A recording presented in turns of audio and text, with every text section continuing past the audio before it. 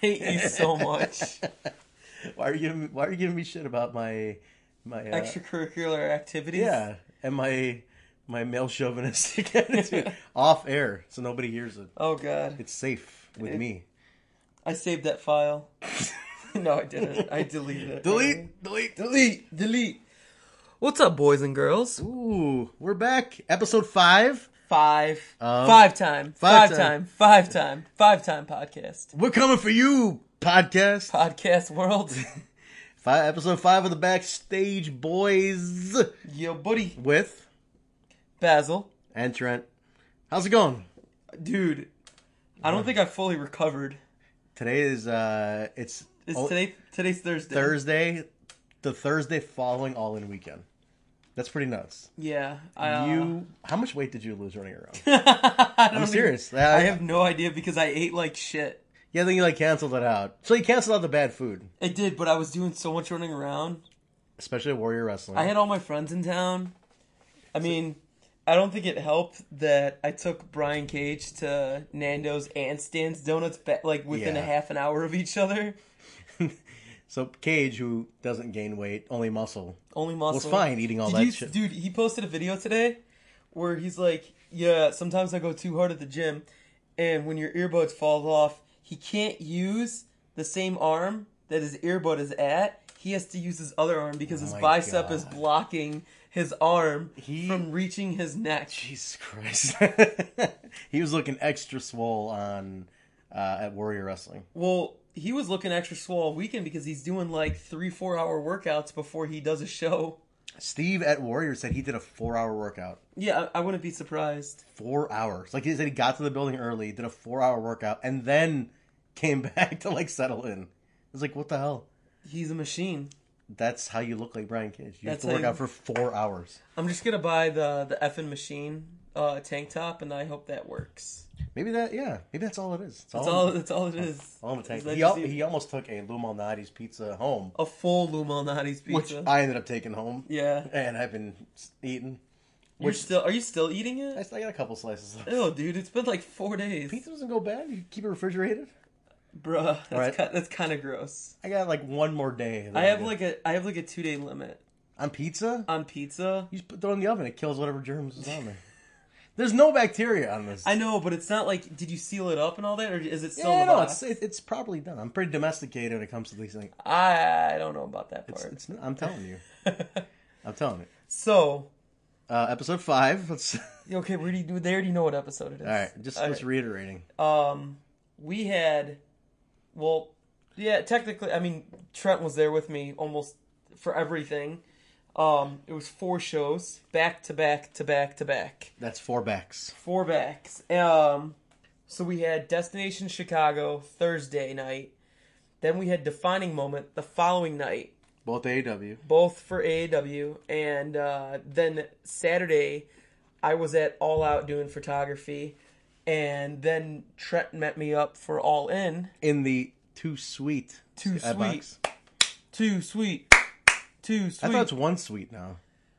No, it was always Too Sweet. No, but I thought they had to go 1 Sweet because of the lawsuit. Or cease and desist.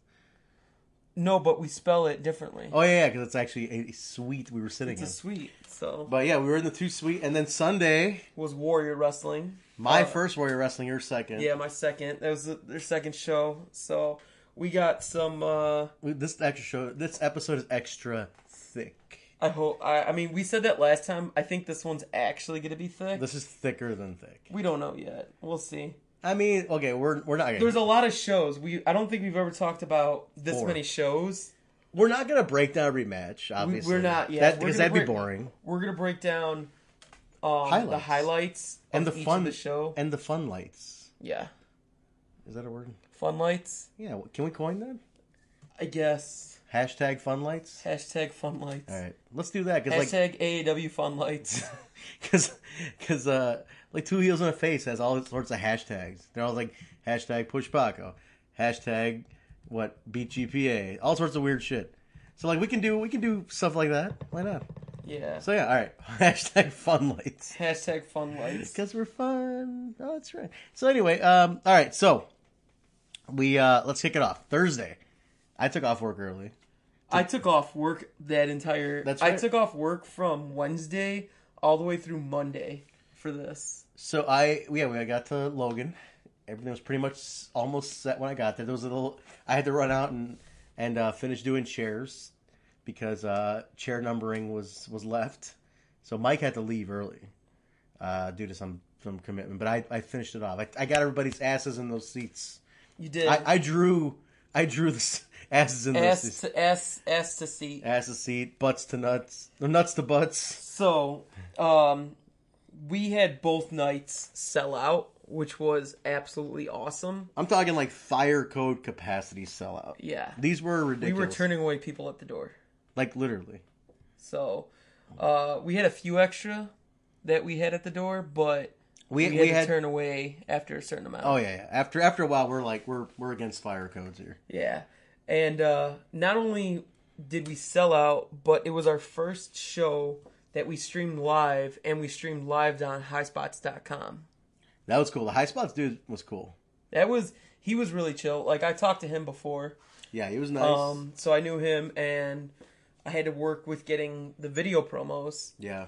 And was he cool? Like, was he quick about that turnaround with the video promos? He was cool with it. Me and him talked about formatting and what frame rates and all that stuff, all that technical garbage. It makes it so much easier when you have a production guy who's willing to work with you. Yeah. We've seen production people who are, like, difficult. Yeah. Who like, are so set in their own way. Who, like, don't want to change anything. Like, I mean, like, in this business, you have to work on the fly a lot. Like, you have to improv. You gotta be adaptable. You have to, like, take a lot of BS. Like, day of, minute of. Yeah. And, like, we're streaming live. Like, dude, you need somebody who's like, all right, let me work with you. I was more flexible, obviously, because it's a live stream. Yeah. And I didn't want anything to go wrong.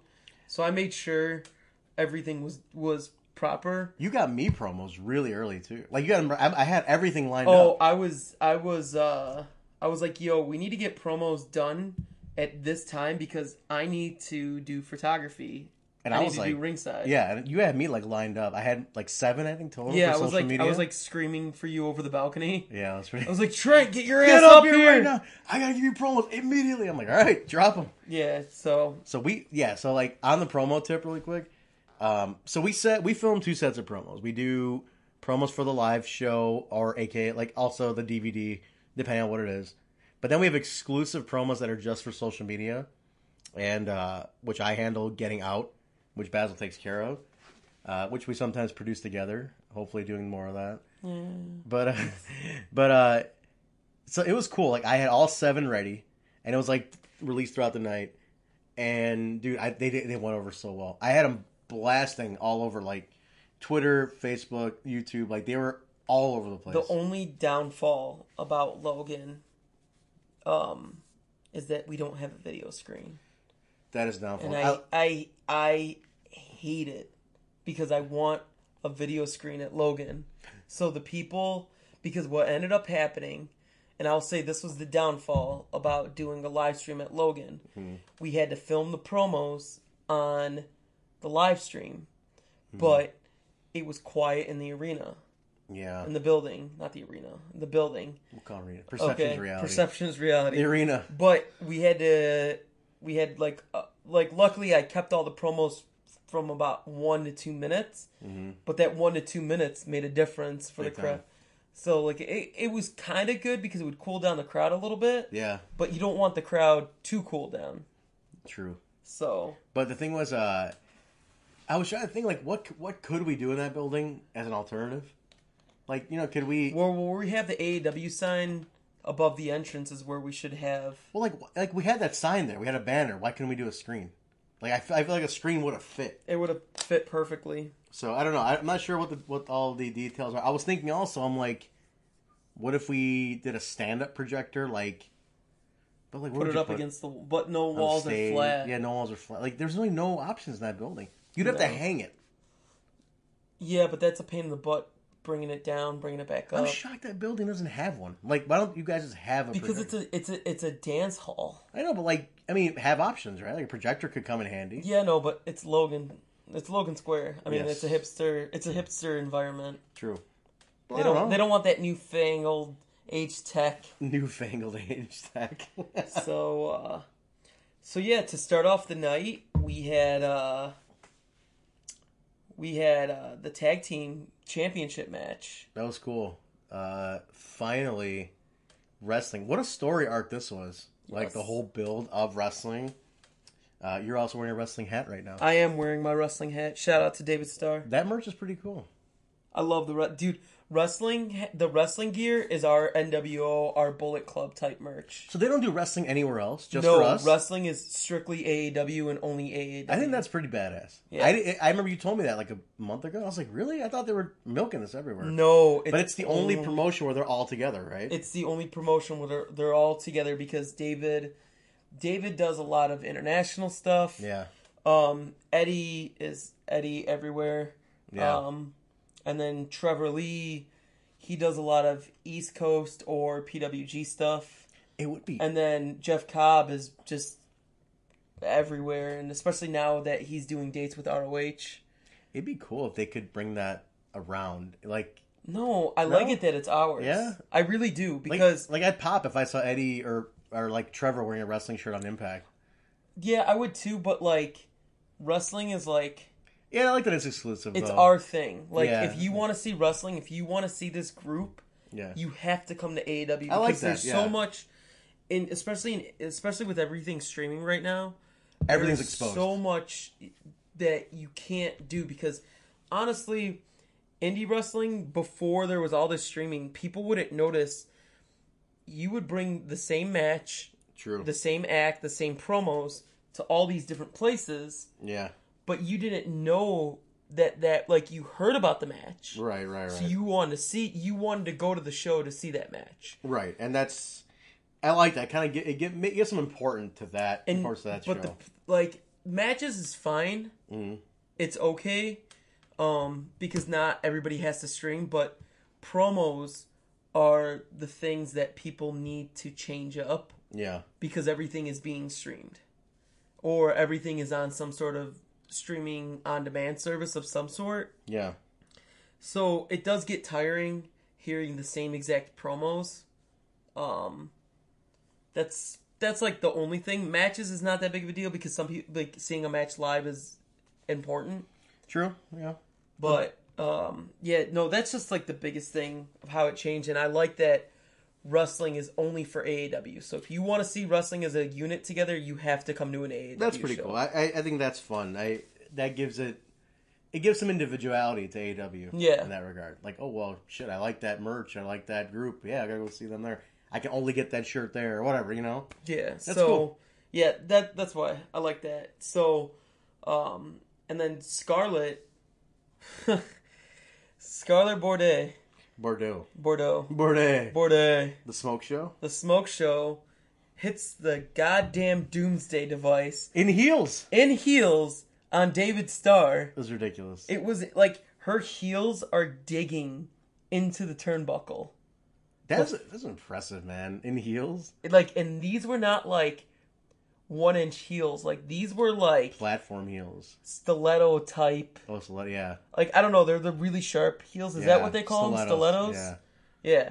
Like, those motherfuckers would hurt if you got hit with them. She's incredible. She's Dude, nuts. she's so, like, she's improved so well. It's nuts. It's crazy. I think TV also gave her that extra level of polish and confidence lately, which is nice because she's just so good out there. But do you know what's the best part?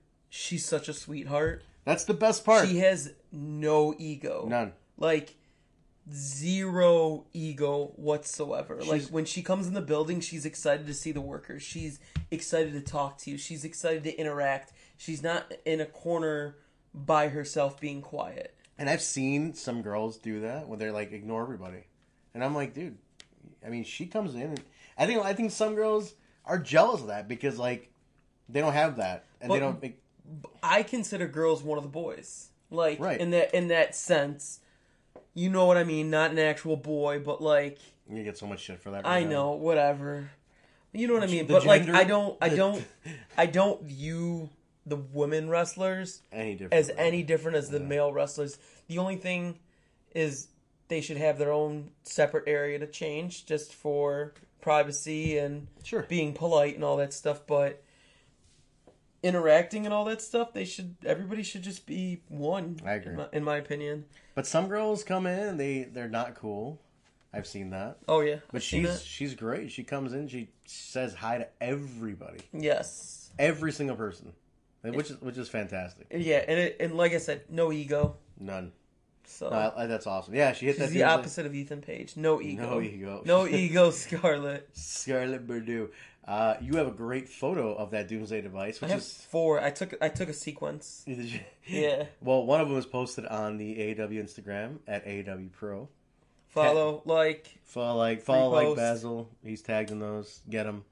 But yeah, that's a badass picture. Give me more followers. That's I'm Are your follower counts just flying right now? No. Hey, I get like an extra follower every post. Do you? Pretty much. I get like 1 follower a post. Do people not click on like tags? No, like when I post, yeah. I actually get more followers from my post. Yeah, like on the AAW posts. Than the AAW posts. Really? No, but I get what I do notice is that my likes go up on my stuff. Yeah. When AAW posts something. Right. So the reach I might get a couple follows from it. Like I'm not saying I haven't gotten any. Yeah. But usually when somebody clicks on a page, they'll see the picture. They're not going to see who was tagged. They just like the picture and then they'll follow the page. Yeah. Because they see the content. Mm-hmm. So you get more followers from your actual page than if you were tagged. Yeah. You do get some from your tag, but it's just instinct to look at the page, see all the likes or see all the pictures, go through the ones that you like, and then just follow the page because you like the content. Yeah, good point. Well, that's good. Today, for example, I blitzkrieged with your photos. Jesus, dude. I'm surprised my phone didn't explode today. Wait. So we have I want to write down because I don't. And just so you guys know, I don't post my own photos. Yeah, I post them. Okay. He's my favorite photographer. So I posted. There were 3 AAW photos on the AAW Insta and Twitter. Then there was a Hemi photo posted today. Then there was a Hemi photo posted in the story, which was tagging you as well. And then the AAW story, I tagged you. And then, so there was I was doing all this throughout the day, it paced it out, and I'm like, this guy's phone must be just lighting up because you keep all your notifications on like a mark. And I was like, well, just so you know, my following used to be manageable. So I was like, I was waiting for the text from you to be like, yo, how much shit are you gonna tag me in today? I'm just so numb to it. But this is all the stuff from today. We're scrolling through the tags. This is just today. That's amazing. So. And then you posted your own. And then, yeah. And then. By the way, you've fallen off your 365 challenge. You gonna make up for that? Yeah, I'm gonna start back up on it, I think tomorrow. Just are you gonna catch up? Do you have photos from all those other days? No. Nothing? No. You want to just lie and say you have? No. Alright, well then you failed at 365 challenge. I did, but I'm just gonna start back up on it. From 1? No. What the hell? You can't do that. Start from 1. It's not like I wasn't doing photos. Yeah, but you're gonna... Look. I was doing wrestling stuff, and the thing is I don't want to put wrestling stuff on there. Consistency is key. I know. Well, I was consistent with doing the stuff I got paid for. That's true. But you gotta think about... You gotta look out for number 1. I know, but I was thinking about it, and I was just drained. It's not hard to post a photo. It's hard to when you're taking 2,500 photos a night. Yeah, you took a lot of pictures. 7,000 total. It was 7,000 was the final count. That's a lot of pictures. I don't do 7,000 of anything except dollars. That's a lie. Man, we make big money working in indie wrestling. Yeah, we don't. Shit, my PayPal was exploding. Oof. Big time. Oh man. I mean, listen, I'm sure I made more than some workers. Hot dog and a handshake. Yeah, I got 2 hot. No, I actually got more than a hot dog. No, we got 2 hot dogs this weekend. I got 2 hot dogs, pizza, and hamburgers. I was looking when I got sent my pay. I go, oh crap! I got it right. Oh no, I worked 2 days. Yeah, that's what I thought. I'm like, yeah, I made some. Oh wait, that's 2 days. Literally, because we got paid at all in. Yeah, we did. Our payment notifications Was that all in? was while we were at All In. And I was like, shit. And I look at my Apple Watch and I go, holy cow, I gotta, oh man. Like, wait, that's 2 days of pay. I gotta divide this by 2. So when I thought I made more than the boys, I was like, oh, not really. No. We're getting close. We're getting there, man. We're getting there eventually. There. But, so yeah, Destination Chicago was awesome, dude. It was, so on top of the high spot stuff, we were trending at number 3 all night and for 3 hours after the show ended. Okay, the only reason we were number 3 is because Eminem dropped Kamikaze. Yeah, Eminem. We would have been at least at number 2. Eminem screwed us. Possibly number 1. Possibly. I think in Chicago we could have been number 1. I think everybody who went to AAW was starting to talk about Kamikaze because I know I was talking about Kamikaze at the show. No, I started talking about Kamikaze when we were eating burritos. Fajitas with no tortillas and extra guacamole. Yes. Which you didn't finish. I finished. I didn't finish the rice. Oh, that's right. Why would I eat the rice? I liked the burritos. I thought it was delicious. Brian hated the burrito. Arturo's is better. What was the other place called? Lazo's. I like Lazo's. So Lazo's and Arturo's are right next to each other on Western. Weirdest setup. They're two Mexican restaurants, both 24 hours, right next door to each other. And it turns into a pissing contest of who gets more people. Yeah, I'm probably not gonna go back to Lazo's. I would. When I can, but like it's not like I have to drive an extra distance to go to. No, it's true. To Arturo's, so I'm gonna go to Arturo's. I'm gonna get my fajitas because the fajitas taste so much better. Sadly, the burrito at Lazo's is better. Okay, so what we gotta do is we gotta break down the wall of Jericho in between. Are you talking about Mexican restaurants and walls? Yeah. Jesus Christ. Break them down. Break down the barriers. All right. And all right, so we can eat both and have dinner at the same time. Why have walls? That's why I have walls. Why have walls? So no, that was dude. Yeah, I think Eminem screwed us. Okay, let's stop. We've been tangenting nicely. I know. All right, enough about Mexican restaurants and all that stuff. Let's talk about more wrestling. Yeah, because there wasn't enough this weekend. There wasn't enough. So wait, we only did one show, right? We started talking about 3. This is a thick episode, guys. Thick. So wrestling won the tag title belts. That was a highlight. Yeah. That was like the big thing of the night, and that had to be first because David Starr had to go to the UK or Germany. Like that night, I think he had an 11:30 flight. Yeah, he won the belts, and then just took off. Who drove him? He took a promo picture. Did he take a? Yeah, he did. He took a promo picture and ran. He cut a promo too. I would have just hopped him onto the blue line. Dude, that would have been the easiest thing. Would somebody drive him? Because I hope not. I hope somebody just put him on the blue line. That's all he should have done. He could have made it there in like 40 minutes. Yeah, no, it would have been faster. It would have been like 30. Yeah, we're already in Logan. Dude, he could have... I hope he took the blue line. I hope he took the blue line. David Starr, I hope he took the blue line. Please. Can we tag the CTA in this? We'll tag David and see what he says. And CTA. And then we had the feud of Jimmy Jacobs and Brody King versus Sami, Callihan, and Jess. Yo, this match was flame. It was a lit match. Would this be the fun light? Flame emojis, fire emoji, fire emoji, fire emoji, fire emoji, fire emoji. This match was insane with the dives and the brutality. There was all dives. Like all my pictures, I'm like, cool. I'm just gonna post all dives. It's just dives, crowd dives. There was so much hate in this match. I love it. I love personal feuds that don't need a belt or don't need a title. There's a social media promo that you did, Sami and Jess, prior to this match. Oh yeah. The fact that you reminded me about a promo that I filmed, that's how much shit that I did this weekend. Dude, it was such a good promo. That's on YouTube. It's on everything. I highly recommend people watch this promo. That's a fantastic promo. It's extremely believable. It's a captivating promo. Go watch it. It's Sami and Jess sitting... Where'd you guys film that? In the park? That was around the corner in the alley in... against the fence. Against the fence in front of the bank. Okay, then, real quick, sidebar. When was ACH's promo filmed? On the roof. Yeah, I was going to say, were you guys on the roof? We went on the roof. How'd you get on the roof? We went there. Okay. Wink. I was with Super ACH, sir. We can do anything. Because I was like, this looks like they're on the roof. Yeah, we went on the roof. You guys were like looking at the square, the actual Logan square. And I was like, where the hell are they? They're getting this view. Yeah, it was pretty dope. There's like access to the roof? Yeah. Ooh, I know where. Shh. Shush. Ancient Chinese secret. Shush. Okay. All right, I know where that is. All right. That's pretty badass. You guys did it on the roof. Yeah, I like to do... I figured it was.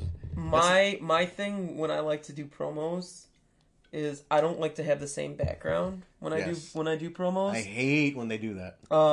Like Keith hates me sometimes when we're at Bourbon Street because I was like, nope, different section. Good.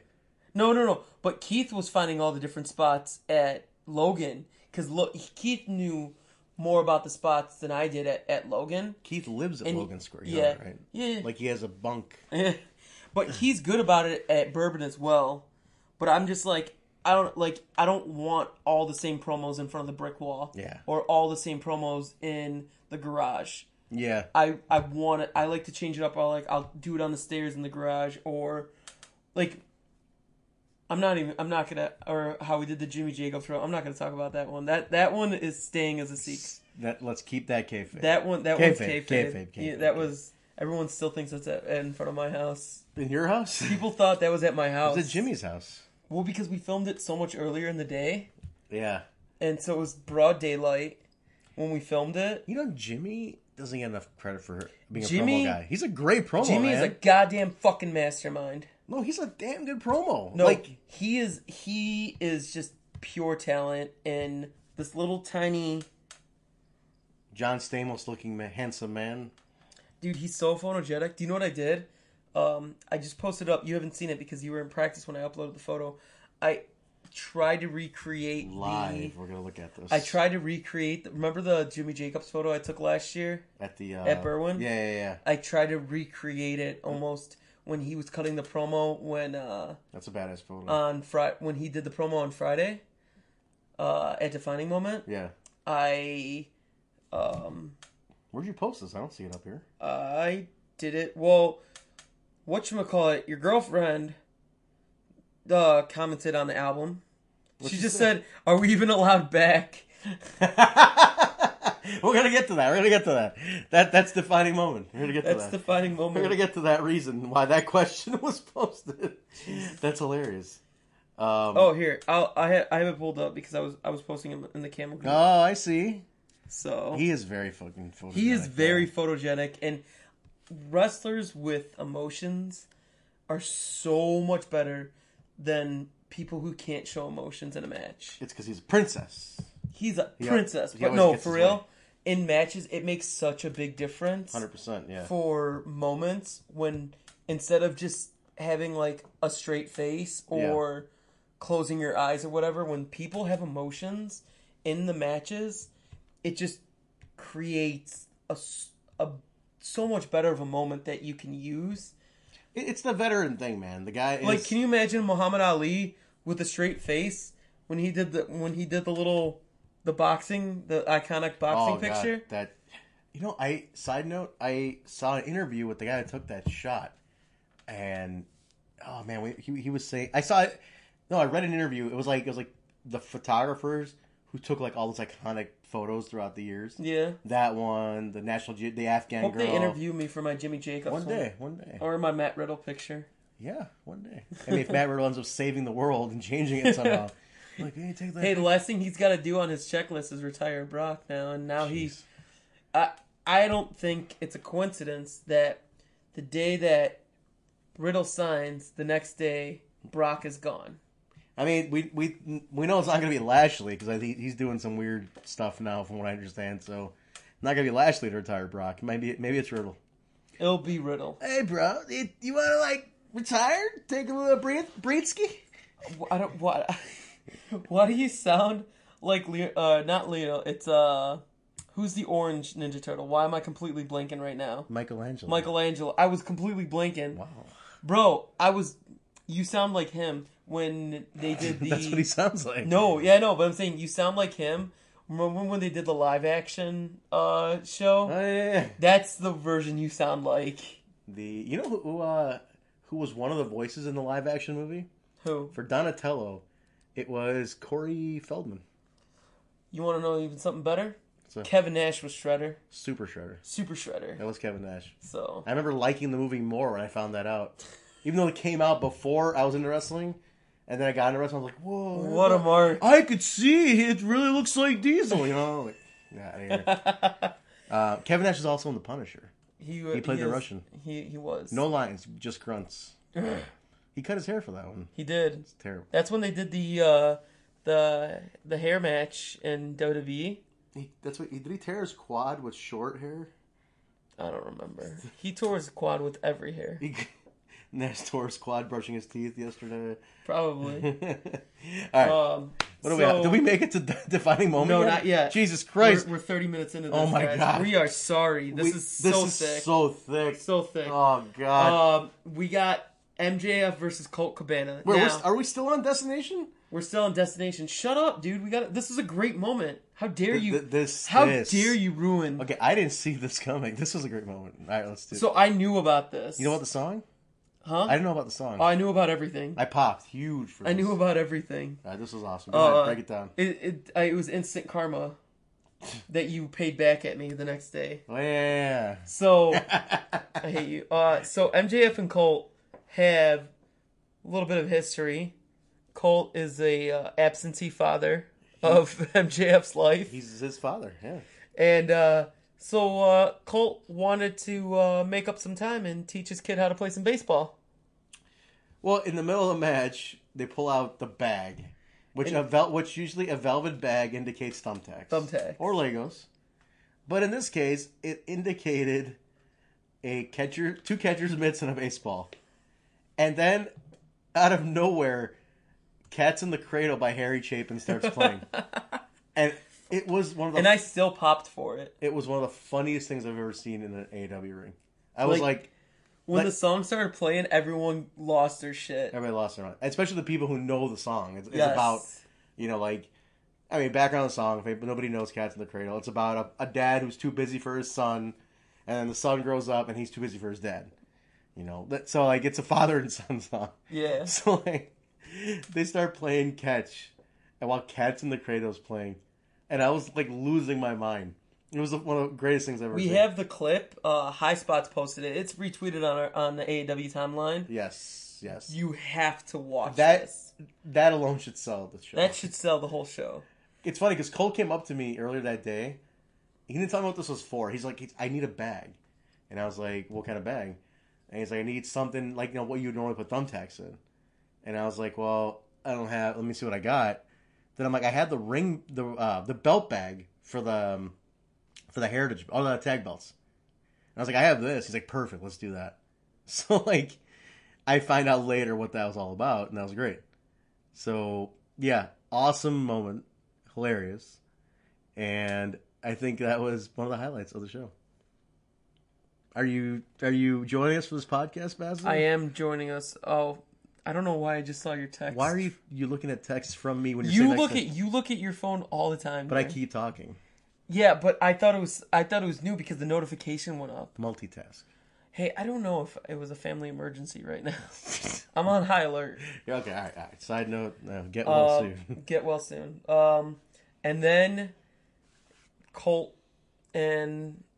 taught his son how to play some baseball. It was hilarious. We shouldn't talk much about it. We should just say watch it because it's worth a watch. Yes. Let's just watch it. We'll just say it didn't end too well.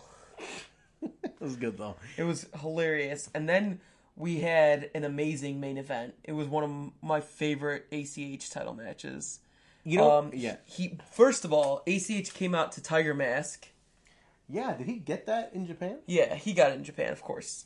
Because he was Tiger Mask W in New Japan. So this was like a rematch from the LaSalle match they had. It was, but it was just better though. It was much better, in my opinion. I feel like they got their groove. Like they got that feel out in LaSalle, and they're like, all right, now we can really kill it in Chicago.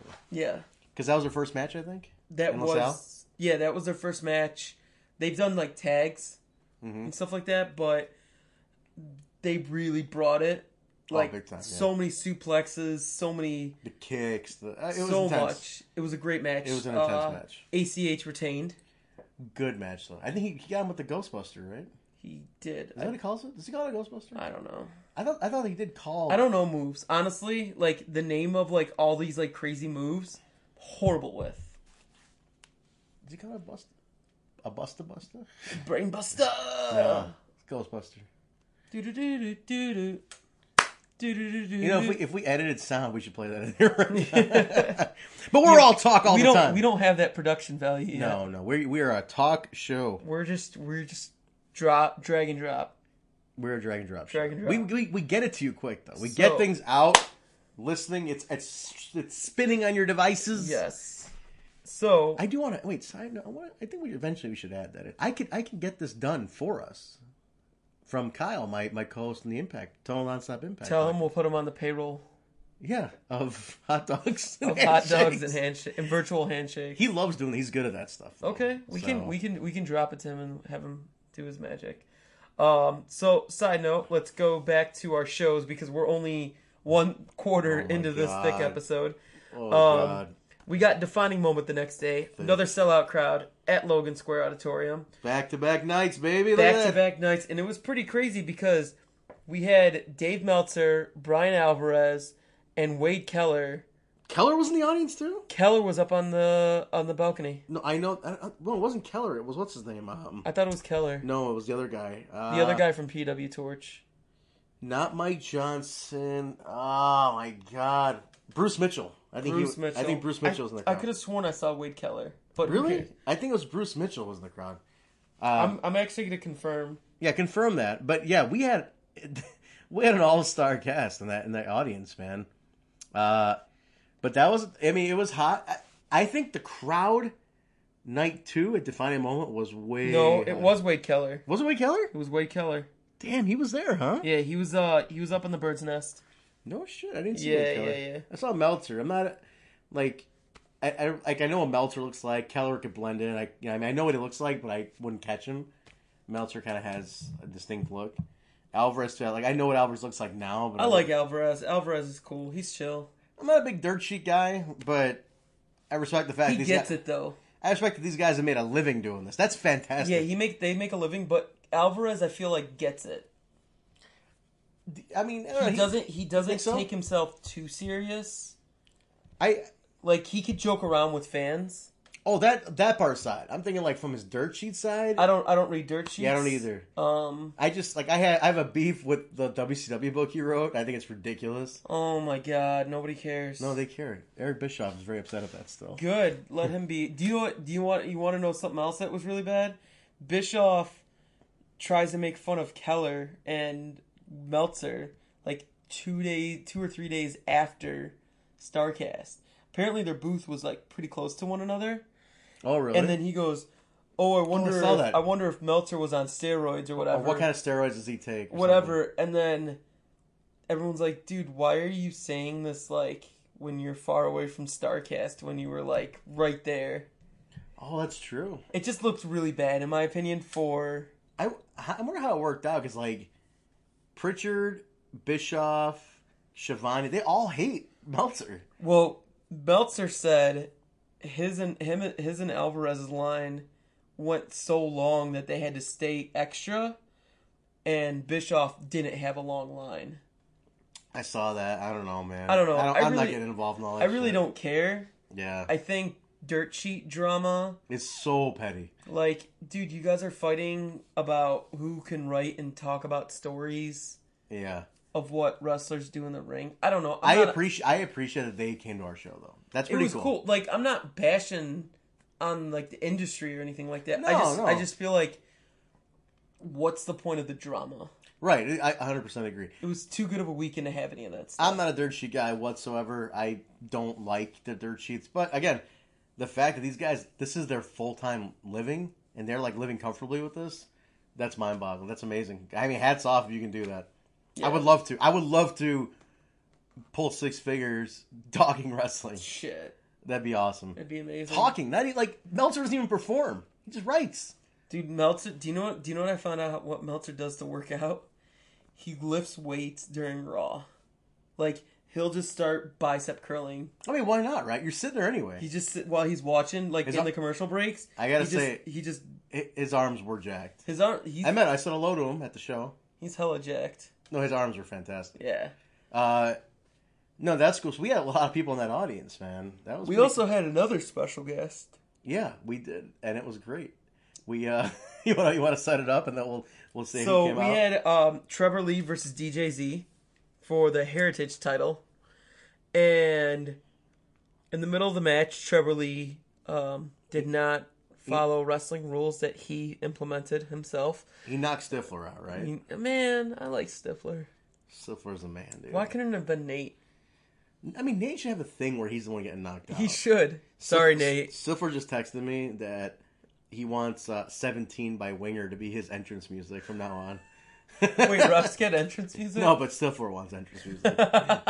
Not gonna happen. He said at the next Warrior show. So did he get entrance music at Warrior? No. He's like, hey, I want this to be at my next. I think he knows that AAW is no shot. No. So we had the legendary Earl Hebner run down to the ring. This was incredible because nobody saw this coming. Like, Stifler gets knocked out and Earl Hebner makes the run. I popped. I knew he was there too. I knew he was there, but I didn't want to know what match he was in. I kind of wanted to be shocked about it. He ran out. He tried to run out. Well, he got out there and he did the Earl Hebner spot. The shove, knocked down, kick to the ball spot. He was amazing. Dude, Trevor Lee got him big time in the nut shot. It was great. It was a great moment. I think it was the pop of the night. Yeah. Because nobody saw it coming. No. Pop of the night came a little bit later. You think so? 100%. All right. I still vote with this one, but yeah, we'll go. Well, at least Trevor Lee was in both high spots. That's very true. No pun intended. High spots was not in this high spot. No, yeah, we were not streaming night two. I wish we were. Well, no. No, this one. Two. We'll talk about why, but I'm glad we didn't stream this one. Yeah, this is. I mean, imagine the press. So, Trevor Lee retained over DJZ. Then we had the Besties in a rematch with wrestling, but wrestling invoked Freebird rules. Mm-hmm. So it was Jeff Cobb and Eddie because David was already across the world at this point. In Germany. And pretty straightforward match, but Trevor Lee comes out. On behalf of wrestling. Well, he came out with them. Yeah. And is in the ring. Scarlett goes up to him, starts making out with him, and pulls him down and gets him in a freaking Canadian destroyer the day after she does the Doomsday device. Unbelievable. This girl is ridiculous. She did this in heels too. Not the same heels. Different heels. These were like the flatter ones. Or not flatter, but the heel part was flatter. I don't know how to describe it. Those are like... Can somebody tell me what type of heels those are? Those are platform, I think, heels. Because they're like the flat heel, right? Flat bottom, yeah like a water base. Platform. Heels. So she did that. And then moving on, we're trying to speed things up a little bit here. This podcast will be a total of 7 hours and 83 minutes. We'll be here till the wee hours of the morning. We'll be here forever. Gee, all right, what do we have? Come on, let's move it along. Let's move it along, kids. All right, so now we're going to talk about a heavy situation. So Sami, Callihan, and Jimmy Jacobs had a street fight. Anything goes. It was anything goes. In my opinion, it kind of did go a little too far. Now, split... I talked to everybody, like, close to us. And there's a split opinion on this. Well, the only reason I think it went too far, everybody knows we're not supposed to damage the chairs. Yeah. Though the venue's chairs. Like, it's a well-known thing. We have chairs provided to use for that situation. We bring, yeah. That we bring, so those can get destroyed. Yeah. But it was a little too excessive with the building's chairs because the building doesn't just do wrestling. Yeah, they do like tons of They're events. a banquet hall, weddings, yeah. all that stuff. They need to keep those chairs. Yeah. For events, like you destroy chairs, that's less people you can book in that area. Yes. So, in the middle of the match, this is 100% shoot. If you want to explain. So, middle of the match, they're going at it. They're on the stage. Chairs are involved. They're piling up the chairs. I'm standing by the production booth. I'm not in it at this point. I'm just standing on the side, like kind of off the side of it. I'm on the stage. Taking photos. Like, I'm right there on the stage. Right. So I'm there. Music Tony, sound guy Tony is sitting in his spot on the booth. And I just noticed the building manager run behind me, grab like the accessory mic, and just yell over the entire crowd mid-match, "Quit breaking all of our chairs, you fucking asshole." And I'm like, who the hell said that? Yeah, and we're like, nobody recognizes his voice. Crowd goes dead silent. Because they're thinking... It killed the crowd. Because everybody's thinking like, wait... At first I thought it's like, oh, it's another wrestler like interfering. But then it's like, why would he care about the chairs? And then the guy says another line. He goes... Well, no, Sami... I'm over by Sami. And Sami yells, "I'll do whatever the fuck I want. I'll break everything." But then the guy says something else, and he's like, "You guys." He's like, "Fine, you'll pay for them." He goes, "Okay," and then grabs like 4 more chairs and starts smashing them. The guy then gets in my face and goes, "You guys are always breaking our goddamn chairs." And I'm like, dude, why didn't you just tell me? I have an earpiece that I can tell the referee. You don't go over the mic. Like, that's forever on the tape now. That's what that bothers me. Yeah. Like, dude, you've cemented that on our product. That's not cool. Yeah. And so I was like, you could have told me, right? Anyway, they get in there. Is it at this point, you were closer to it. Is this when the security run up after this? No. So what ends up happening is... I saw Keith go out there. To pull more chairs away from the situation. Well, no, this is not at that point yet. Yeah, that's later. So right. what happens is they finally get off the stage. Like, all the fans are confused at what to do. Oh my god, yeah. It was nuts. They get off the stage and security gets up on stage. Right. To look at stuff. And my friends were sitting on stage. And I go, "Hey, if you guys sit on stage, you have nothing really to worry about. Yeah. You guys want to worry about." One of your friends was like, "That was one of my chairs." Yeah, and security would not let them sit back down. And There's for a little bit. 2 security guards, Yeah, right? it took a little bit for them to sit back down. So then Sami and Jimmy goes in the ring. Sami starts making fans bring more of the regular chairs into the ring, into the ringside area. So then Danny and Keith run in, and I stopped taking photos at this point, and we're screaming we're like, "Sami, no more chairs, no more chairs!" I put my camera down and grab chairs, like from the floor side. Cause like from the ring. Okay, yeah, because I saw Keith pulling We're out, grabbing chairs from the ring. Because I'm going at this point. I'm going back and forth, and I'm like dealing with the guy who's yelling at me about the whole thing. Yeah, I'm ringside. Like, I've never felt safe. I've never felt more safe ringside during a Sami match right now because you're pulling chairs out. Me, Danny, Keith, we're trying to get chairs out. I'm yelling at Sami. I'm like, "Sami, no more chairs. No more chairs. Like, stop, for real." The whole crowd starts, "No more chairs." No, then Sami's like, the crowd starts going, break the chair. I heard that. Break the chairs. And I'm just like, oh God, this is going to be horrible. And I'm looking around and I'm seeing security guards come in. Yeah. And I go, we're going to get shut, like, literally through my mind, we're going to get shut down. Well, the one security guard, I got to say, and this is like, because there's been a Are you talking about the douche with the glasses? Not the douche with the glasses. The guy with the beard. Okay. Because there was so many false reports about this that I had to like jump in and correct. Because number one, they said that after all this happened, that the audience was removed from the building. Nobody was removed from the building. Let's put that on right because I had to correct. I like Sean Fightful, Wrestling Inc. Everybody started reporting that they were removed. I was like, nobody got removed. The match continued through all this. Yeah. But the one security guard who got feisty was feisty all night about something. And this was like his green light to go nuts. He was just agitated. He just wanted to be the hard security guard. All night. I noticed, I'm like, this guy from the beginning of the show was like puffing to do something.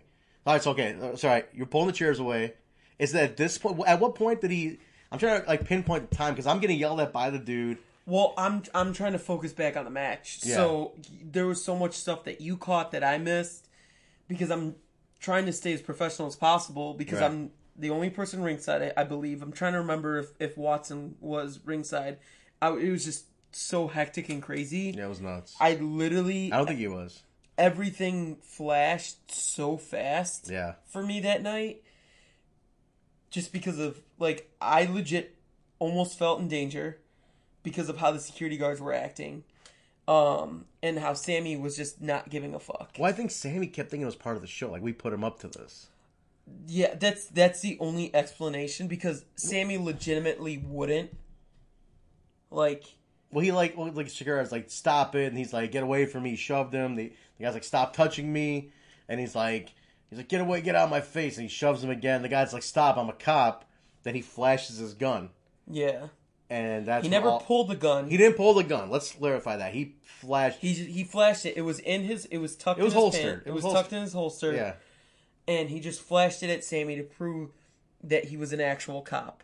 Look, I'm gonna say this. I didn't see a badge, and I think you can't show a badge because you're off duty. Yeah, you can't show a badge if you're off duty. Yeah, you can't show a badge. But the way the guy acted, he didn't act like a police officer. No, I've never seen a police officer, off duty or not, act so immature. Because he was acting immature with like earlier in the show too. Is the cop the one with the glasses? No, okay. Cop was the one with the beard, black guy with the beard. Okay. Yeah.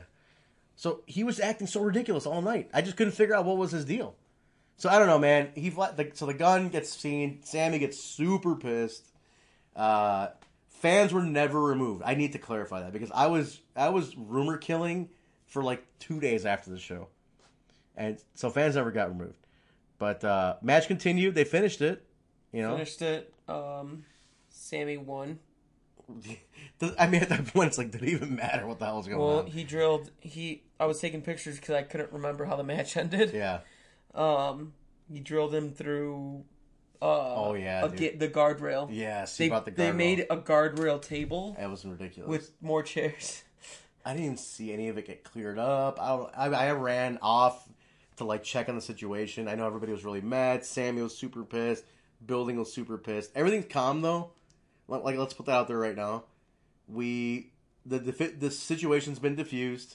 Nobody's losing the building. Everybody's cool. Sami will be at the Jim Lynam Memorial Tournament. Yes, Sami is still booked for AAW. He's not out. He's all in.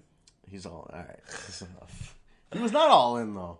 He's all in for AAW. Yes. All right. So then that was wild. So, I think it took a lot of the air out of the room, though. That's what bummed me out the most. It did. Well, dude, it just started the night of chaos because we go into the world title match, which is Brody versus ACH. Yes. Normal match at first. Well, early in the match, from what I understand, Brody got caught wrong. So I was looking back at the pictures, and I think I saw the picture. Can you catch it? I'm gonna double check and make sure. I'm gonna talk. I mean, I have to really only talk to ACH about it. Okay. I don't want to confirm because so Brody got knocked. He took a kick wrong and was concussed. He won the match. I mean, we're just gonna go into this part. He won the match. He does not remember. He couldn't remember the match. Yeah. He was glassy-eyed. For sure. Even post-match, our nurse, Nicole, did a concussion test on him. She's like, you have a concussion. And, like, he legit was out. But credit to him, though, for getting through the match. He got through the match. He acted like a professional. Backstage, he was fine. Well, let's mention at least. He did win the championship. I did say that. Did you mention? Okay. Yeah. He won. And you got a sweet-ass shot of that belt, of that win. That's a beautiful shot, man. Yeah, it was. I like to get the shot when they win with the ref. Yeah. I mean, I changed it up a little bit because with David Starr one because that picture of just Eddie flicking off everybody. Yeah, that was pretty good. Flicking off the besties was just... Yeah, it was pretty cool. Yeah. It's a great shot, and I love that you got. It's like it's one of those shots. It's like it perfectly captures a moment. Like I can see Brody himself. Like that was my moment. You know, like he could take that shot. But yeah, he was concussed, man. It was pretty rough. He took a while to get ready and get out too. I remember, like he was out, man. No, he was in the locker room for a solid half hour, 45 minutes before he. You know, I don't think you know about this too. So Brody's concussed. Nicole's giving him the concussion test, checking on him. In the middle of that, one of our fans had a seizure. Do you know about this? Yeah, no. I remember I told you. Because Nicole helped him. So it was one of our fans' dad. The dad had a seizure. The dad had a seizure. Leaving the venue. Yeah, Nicole helped him because we went outside and we see the ambulance. Right, so she ran from the locker room upstairs to help the guy, got him stable, took care of that, and then production Brian was sick too. He was having trouble breathing. So she ran back upstairs to take care of Brian and make him like a makeshift like breathing apparatus. You know about this? This is like, dude, she was like in full nurse mode. It was amazing. Nicole's awesome. She patched up Stallion. Stallion had a cut. Yeah, Stallion had a nasty cut on the eye. Nasty cut. She made Brian a breathing device. I mean, she was all over the place, man. But then, like, the next day, she did check on Brody. He said it was a lot better. She gave him some stuff to do. So, yeah, like, I texted Brody Sunday or Monday. I was like, hey, how are you feeling? I hope you're good. No, that's cool. Yeah, he said he was doing better. I mean, he was definitely concussed. But that's our new AAW champion, man. Welcome to the AAW championship history lineage. So, but yeah, so that was cool. That was cool. That ended it. I really don't want to talk anymore about Friday night. I'm not gonna be. We'll tell you if shit was good. Destination Chicago was a perfect show, top to bottom. Perfect show. Defining moment. I left with a really sour taste in my mouth. You know what that is, though? It's perfect contrast. When we talk about like what can go right and what can go wrong, that's it. I mean, this sums it up. This is like what happens in independent wrestling. Yeah. I mean, we put out an amazing effort, but sometimes things just don't line up. Things don't work out. I mean, you can go from a perfect show. We were on a high Thursday. We were trending number 3, huge numbers on everything, successful. Then to all these issues Friday. But that's the world of it. That's what you have to expect. At least that show wasn't streaming live. No.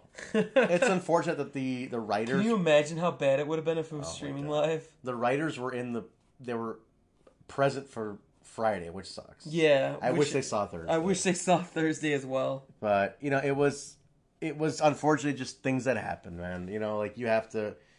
The thing is, luckily for us, we have another show right away to make up for Friday. Yeah. We have that coming up this Saturday in LaSalle, so at Seize the Day. But we'll get to that in a second.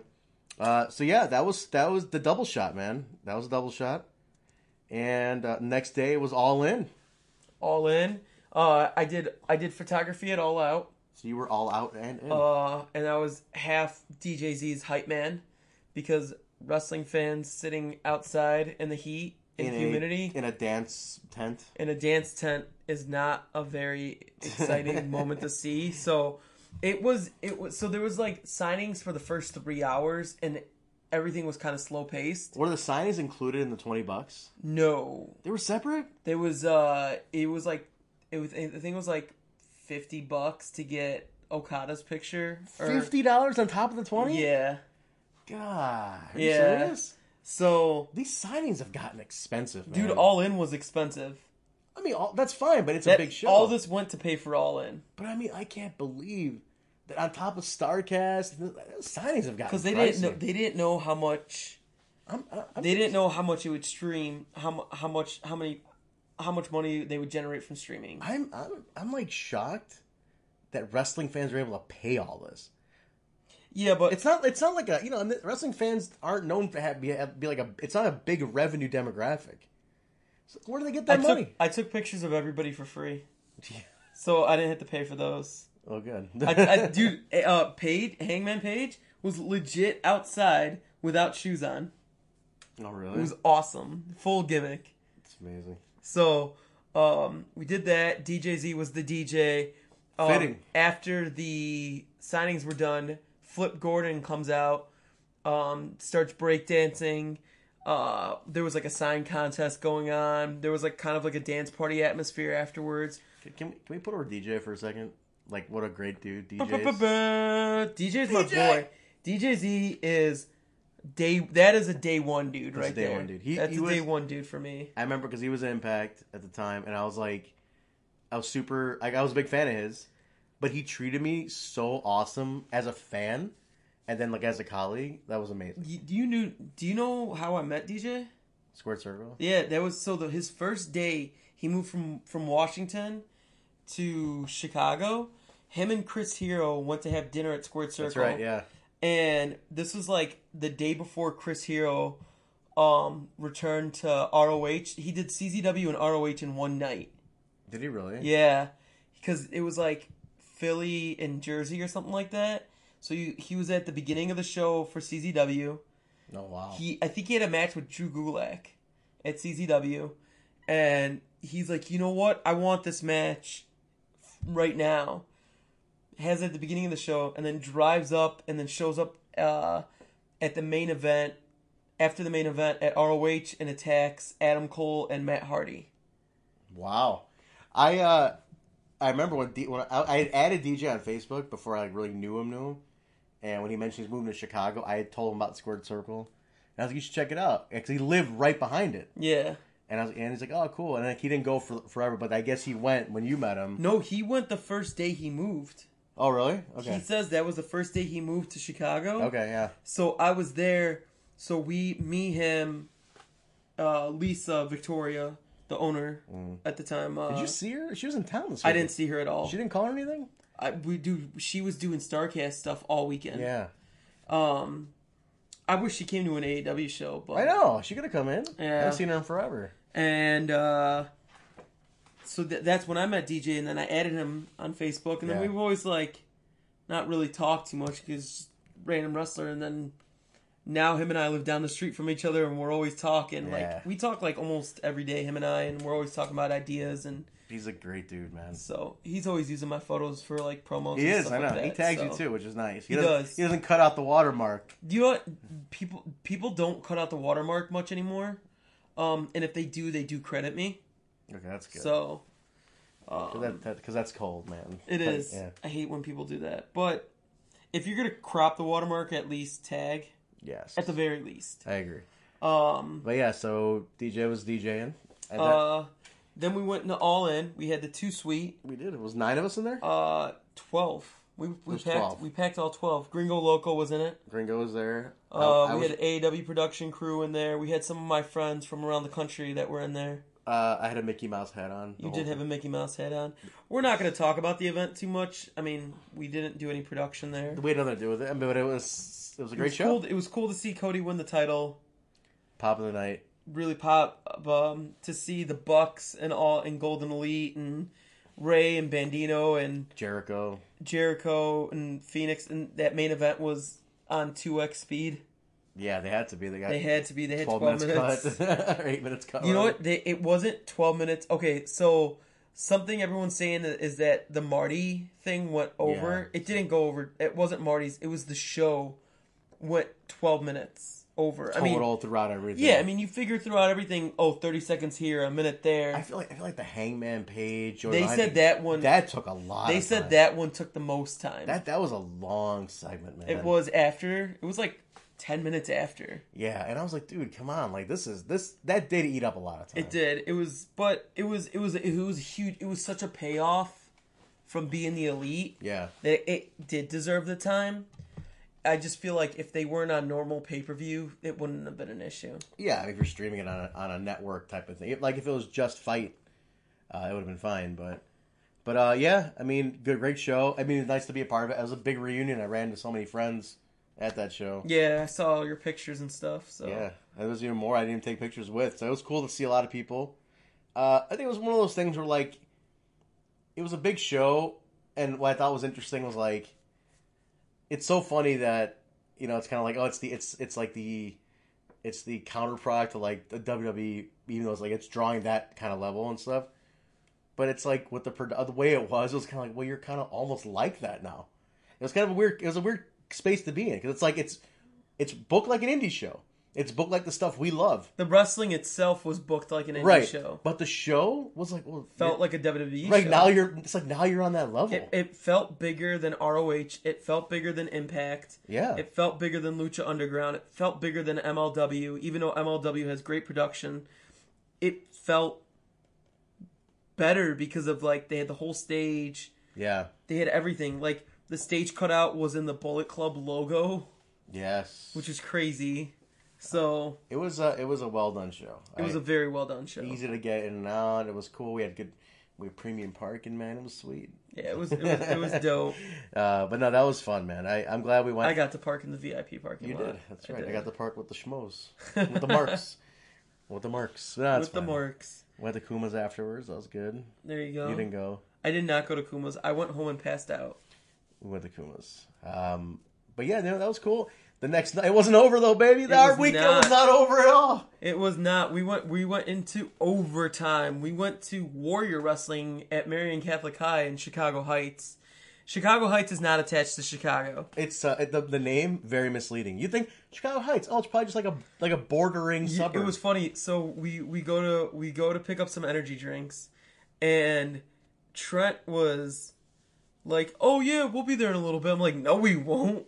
We'll be there in an hour." I was like, "Oh wait, I'm thinking Chicago Ridge." Which is like, yeah, you're right. Which is legitimately the Ridge of Chicago. Yeah, which is like a bordering. And I'm like, no, this is Chicago Heights. Which is, again, misleading. It's nowhere near Chicago. No. At all. But Marion Catholic High School, which people might know that name because the nun made like the rounds on like Good Morning America and like every talk show. One of the sisters from Marion Catholic for throwing out the pitch at the White Sox game. That's awesome. She was like everywhere. And so I love how Warriors ran. I mean, you got to experience it for the first time. The second show I didn't go to the first one. This was fantastic. I got to meet Steve, the head guy. He's the principal, right? Steve is the principal, the promoter. I went up to him, I introduced myself, and the first thing he said to me was, "Oh my God, Trent, I've been wanting to meet you. I've heard all about you." And I'm like, I might have talked you up. He was like, he knew. He's like, "Oh, I heard you had 2 heels and a face." I mean, like, he was so courteous. I'm like, I love this guy already. Yeah. He asked me to consult for the show, like to give feedback.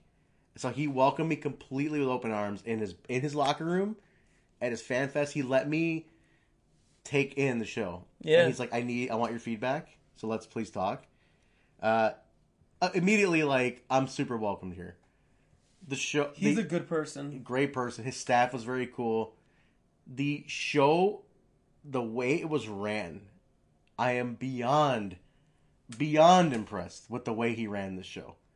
It is one of the most professional things I have ever seen for a live sporting event. That's what at an independent level. Like when I was talking to you about it the first time, you're like, whatever. And then I was like, dude, no, this place, how it's ran is different. It's a very good morale here. Incredible. Everybody was happy to be there. He made that show feel like a big deal, and I noticed that from his pre-show meeting that he had with the roster, he gave that impression to everybody like everybody felt like a star. Yeah. I mean, dude, he brought a birthday cake for Dominic, Rey Mysterio's son. Yeah, he also brought a cherry pie for Chelsea Green. Because she wanted a cherry pie. Yeah, well, no, her song is cherry pie. That's her gimmick, yeah. the right. Yeah, so. He had vegan options for Austin Aries. I mean, it was like, dude, this guy is incredible. But everybody felt great. Such a good vibe. Show was fun. I mean, a lot of those guys we see, he had some good names. He had Rey Mysterio. He had 3 of the Impact champions. 3 of the 4 Impact champions. Cage, Aries, and Tessa. Yeah, just didn't have the tag champs. That was it. And they had their belts with them. The value for the Fan Fest is unreal. $25 and you get to meet everybody, all the stars, photo and autograph. And you get an autograph if you have your own item. Yes. You got free autographs. Free photo. All that stuff. It was great. They raised $12,000 for scholarships. Yeah, and all the money goes to that. Yeah, so the thing about Marion Catholic is they you think because it's a private school and all that stuff, everybody's rich. The majority of their students are on fixed incomes, financial aid, needing scholarships and stuff like that. It's to give these kids an opportunity that they might not normally get if they weren't rich. Right. Like, and it was so cool. I mean, I thought that was so... And with the vehicle being wrestling. Yeah, and the awesome. fact that they raised $12,000 was amazing. So cool, man. I think it was like... Because all the food, all the ticket sales, all the merch that they went through, all of that goes back into the kids. So cool. He gave me the Basil uniform. Yeah, you were decked out in Warrior gear. I loved it. Every time I can get a shirt and a hat combo from any company, I mean, I do it. He had hats and shirts. He had towels. Specifically for that show, it's Warrior Wrestling 2. Yeah. Towel. I got a towel. I got a towel. And I got a Marian Catholic, welcome kit. Yeah, there was welcome goodie bag. It had, shirt, or not a shirt, it had, a bag. And a glass, and it had a pen. Pop socket. A pen. I mean, a little, welcome. I'm like, it was really dope. The show itself was good. The only thing, from my perspective, the lighting was pretty atrocious because the lighting company that did the first show canceled on them a few days before. Yeah, that's rough. So they had to find somebody really quickly, and I mean, we made best do. I was using my floodlight to help with the entrances so it would look better on video. Yeah. And I can take better pictures with it. So it kind of benefited everybody because I was watching back the video and I was like, thank God I had my light on me, just shining on the wrestlers. So it reminded me a lot. So if anyone is an NWA arena fan, stuff from the Omni back in the 80s and whatnot, it had that kind of feel. It was spotlit ring, dark crowd. So that, it's a big NWA thing. It's feature the ring type of thing. It is dim, but it's really old school. So I didn't mind it. It was dim, but I liked it. It kind of had that old smoky arena look to me. Yeah, but it was for a photographer. It was rough.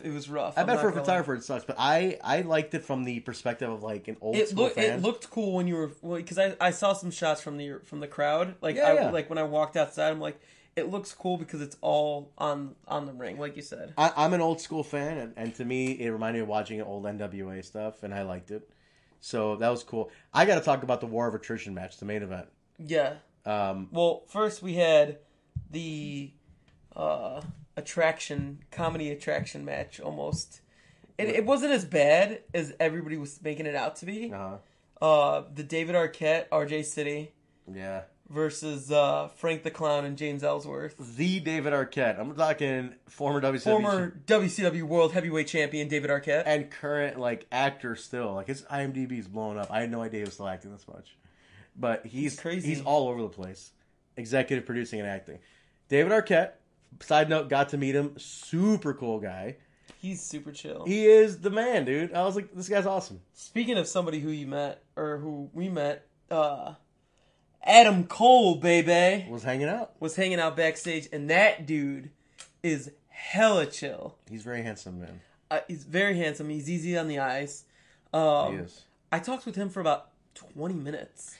He was talking to everybody. Yeah, dude. Cool. He was super chill. He was just... The environment, man. I'm telling you, that environment was so welcoming. Just backstage. While we were all hanging out backstage watching the show stream, he just chilling and hanging out. Having a good time. So, the War of Attrition match. Okay, I gotta say, Do you want me to explain how the match goes? Well, yeah, let me set it up. Let me set up, my thought. Okay. I'm an old school fan. I love concept matches that are different, because I feel like right now we've fallen into a pattern of the same old stuff sometimes. Wrestling in general. I think, it's relying a lot on formula. When somebody comes around and interjects a new formula or a new idea into that, it blows me away. This War of Attrition match is one of the coolest things I have seen in a while. So I'll let you break it down. So the War of Attrition match is 8 men start, 4-on-4, Break down the 8 though, because it was action packed 8 though, star studded. Oh, dude, you had Austin Aries, Rey Mysterio, Rey Fenix, Pentagon, Sammy Guevara, Brian Cage, Rich Swann. Did I get everybody? Is that 8? Did you name 8? Yeah. Austin Aries. Yeah. Austin Aries, Brian Cage, Penta, Phoenix, Sammy Guevara, Rich Swann, Rey Mysterio. Who are we missing? Oh my god. Jeff Cobb. Jeff Cobb Also was in it. So it's 4-on-4, and the winner of that match, the winning team advances. The winner of that match, whoever gets the pinfall or the submission victory, got to pick their tag partner. So the team was Penta, Phoenix, Sammy, and Cage versus Cobb, Aries, Rey, and Swann. Right. Sammy Guevara pins Rich Swann. Right. Sammy picked Pentagon as his tag partner, so it was Cage and Phoenix against Penta and Guevara. And then Phoenix ended up pinning Sammy. Mm-hmm. So it went to Cage and Phoenix. Right. And then Cage won the title. It was awesome. The whole thing. I mean, it's like 8, 4, 2. I mean, it's like the whole thing blows my mind. It was a pyramid scheme. It's a pyramid scheme. It was so cool. I loved it. And then you got a badass shot of Cage with that belt. Holding both belts with the X Division title as well. I do love that everybody brought their belts out. They honored them as champions in other companies. Yeah. I think that's cool. I love that. Danny is 100% against that. He hates it. I don't know why. I think he likes AAW to be its own standalone product. And I understand. I just feel like, why not rub as much as you can from other places? I understand back when Impact was kind of embarrassing. But it's like now people like it. But now Impact is so much better. Like, if we're talking like last couple of years of Dixie Carter era, and like the TNA when days. Billy, we can like when Billy was now. running it, and then when Jeff tried to make it GFW, like, yeah, that shit sucked. I'm gonna consider the Anthem takeover as Impact, even though they were calling it Impact before. I'm gonna call that Impact, and then anything prior is just TNA. It's TNA. Yeah. Because Anthem, to me, Anthem is Impact. Even the GFW. Jeez. I was there, man. I was there when they put the banner up, man. I was like, what the hell? That horrible owl Impact logo, that baby blue one. I don't know, man. That was so bad. I remember you sent it to me, I think. Yeah, I sent it to you. I go, what the fuck is this shit? You're like, what is happening here? And I'm like, what? I'm like, no, this has to be a joke. I didn't believe it. Yeah, you thought I like made it up or something, because I was like, dude, no, I'm not going to send you something that's fake. Wow, that was terrible. I was Thank shocked. God that logo was short-lived. That was the tape I didn't make, because I went that year, and I left on the last day of that taping, and that's the one tape I didn't see, and you sent it to me. I'm like, what the hell is going on? Yeah. So anyway, that was a good way to cap off the weekend. Great show, though, man. Warrior, what a fun time. Great show. They drew 950 people. That's so awesome. Good for them. I like when good people win. He's a good person. So Steve and his team are great. Steve, it's awesome. Me and you will have to grab some burgers and beers again. Get me in on that too. I want to talk to Steve as well. He wanted me to like break it down with him as well. So let's all do it together. Yeah. I'll anytime I get to work with Steve. Does he live out there? Is he far out? I imagine he's close to the school. I think he's somewhere in the burbs. All right. But yeah, he's cool. Anytime I can work with Steve, yeah, I'm gonna work with Steve. That's a guaranteed yes for me. Yeah, I want to definitely get close with Steve. He took care of me really well. Like, dude, between the merch, the food, my pay, I was happy. I ate $50 worth of food, man. I completely broke diets. I had like 3 subs. I didn't eat any pizza because I was kind of pizzaed out. But I had a shit ton of chicken. I had 2 burgers. I had cake. 2 burgers? Oh man, So good. The burger with just cheese on it was incredible. It was amazing. I was like, oh, where's the ketchup? I'm like, fuck, I couldn't find it. Unreal. Heinz, he doesn't mean that, guys. He doesn't mean that. I work for Heinz. I just couldn't find the ketchup. No, there was no ketchup or mustard. There was no condiments. You didn't even need it, though. You didn't need it. It was so good. God, it was delicious. Best burger I've ever gotten from a high school. Unbelievable. They must have like emeralds cooking for them back there or something. So that wraps up that. But really quickly, we got AAW LaSalle this Saturday. Seize the day.